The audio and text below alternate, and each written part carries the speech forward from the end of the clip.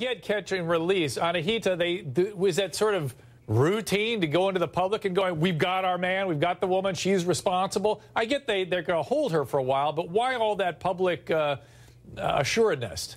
Of course, I was a little bit perplexed by that too, Dr. True. I mean, obviously police and DAs are always going to be confident in their cases, but I agree that this has now become a very high-profile case. We're talking about it in the media, we're covering it, and they want to make sure that they have their case tight. They want to make sure they have all of their evidence. The world is watching. It's not uncommon that things like this happen, and it could be that they will still charge her. Now, so we don't know. I'm going to interrupt you, because, Christy, you're actually laughing at what Anahita said. What's funny about this? Well, I mean, Anahita, come on. The world is not watching this case. I mean, I think Danny is right. It's all over the media. Remember, the world is not watching. Sorry. I mean, the sad part about I would venture to say that that's more so in high-profile cases.